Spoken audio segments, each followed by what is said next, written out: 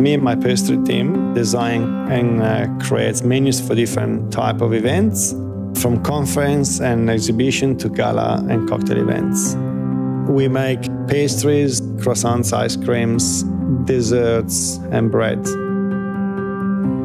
One of my roles is also working with suppliers to get the best ingredients, seasonal and local produce.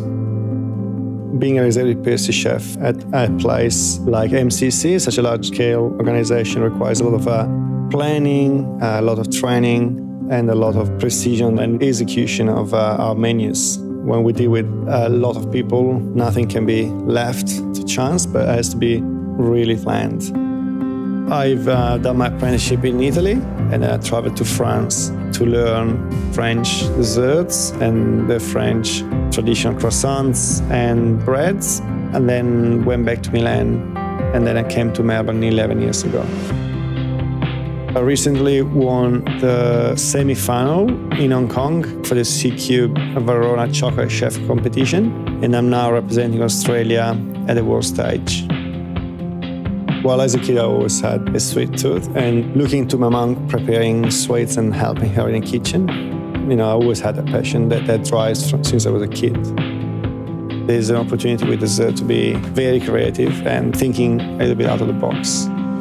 Being unconventional to me doesn't mean weird combination of flavor, but means traditional flavor, but presented in an unexpected way.